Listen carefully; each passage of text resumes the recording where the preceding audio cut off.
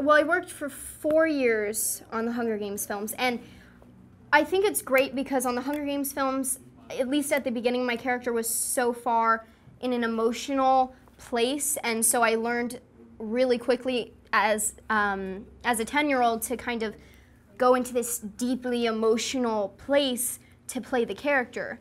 And as the series went on, I learned different things and how to find these emotions and things like that. And I actually think that I can bring that to this, just in different ways. Obviously, you're overly happy or you're sad. It depends on the dance, but I think that having that experience of really being pushed at a young age on the Hunger Games films to kind of go really far in one direction and really far in another direction, I think that'll help me as far as the acting aspect of the dances.